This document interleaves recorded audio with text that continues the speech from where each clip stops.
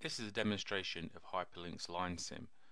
This design is a DDR data line, and I'm going to demonstrate how changing the technology, the termination and the topology of the design will help me get it working.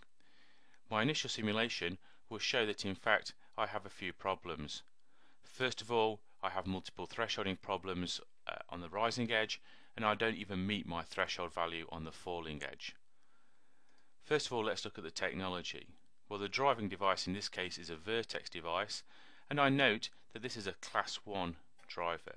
On this multi-drop kind of design, I shall be using a class 2 driver, and it's fairly straightforward to implement that by changing the model.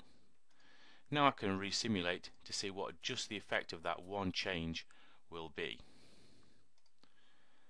And as expected, I get more voltage swing. Now I need to look at the termination. There's a series resistor and a pull-up resistor on this particular design. Changing the series resistor should give me more voltage swing again by making it smaller, and the smallest value in this case will be 22 ohms, and straight away I can view how that has changed the waveform. I now have sufficient voltage swing to reach the thresholds. However, I still do not like this multiple thresholding or this non-monotonic behavior between the thresholds on the falling edge. So let's look at the pull-up resistor. Currently that's 50 ohms. Let's make that smaller as well, but remember that this pulls to Vref and not to the supply voltage, and I'll make that the smallest possible value, and again resimulate. Much squarer waveforms, and possibly getting somewhere like I would design a rising edge, but still the falling edge is not very attractive. Okay, let's go to the final thing, the topology, or the lengths of the line in this case. There is a trace from the series resistor to the first DIMM. Let's look at the length of that. Currently over 4 inches long. Let's make it short, because generally we know shorter is better for traces, and then again resimulate. Okay, so now I'm getting somewhere like where I need to be.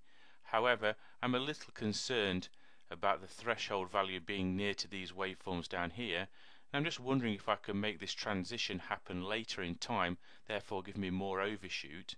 And the way to do this will be to add distance between the 4 DIMM devices. So looking at these 3 pieces of trace. Again, if I simply double click, I can see that currently they are 0.8 of inch long. Let's add some extra length in. And again, this may seem to be counterintuitive, but the cost of doing this is fairly low. It takes me a few moments to type these values in, simply to discover whether it makes the situation better or whether it makes it worse. And now I go back to my simulation, and it looks like I'm getting to a far nicer state. Perhaps the last thing to look at is this length of line at the very end, which is from the final DIMM out to the pull-up resistor. Currently the length of that is around 0.6 of an inch. Let's just see what would happen if it was significantly longer, say 3 times longer, just in case I can't get ideal routing for that pull-up resistor.